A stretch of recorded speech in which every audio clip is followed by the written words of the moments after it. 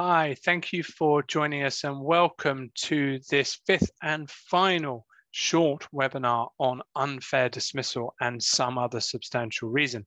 My name is Gary Smith. I'm a partner in the employment team at Knockhold Solicitors.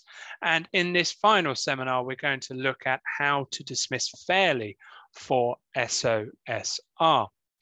Well, firstly, there is no formal process that must be followed in the same way as there is the ACAS code for disciplinary matters, but it is always best practice to write to the employee setting out the concerns or the reason that you are considering potentially dismissing and provide them with any evidence to substantiate that.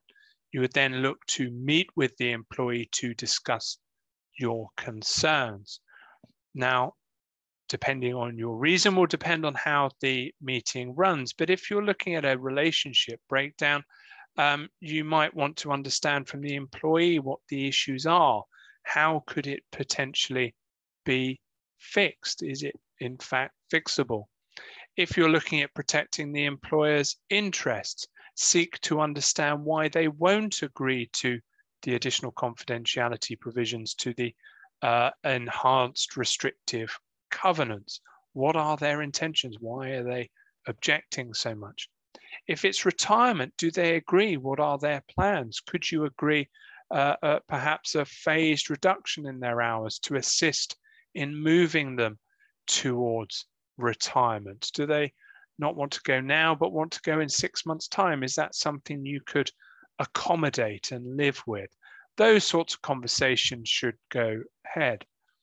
After the meeting, you may want to reflect on what has been said, consider any further evidence that may be of relevant, and then you may look to set out the dismissal in writing, and that would always be best practice. There is no legal right to appeal in a SOSR dismissal, but it is often best practice to offer that. You would then hold an appeal hearing, ideally with someone who has not previously been involved in the case. But if that's not possible, then you would simply look to consider the employee's representations in as impartial a manner as you can, confirm the outcome of the appeal in writing, and then that is the end of the matter.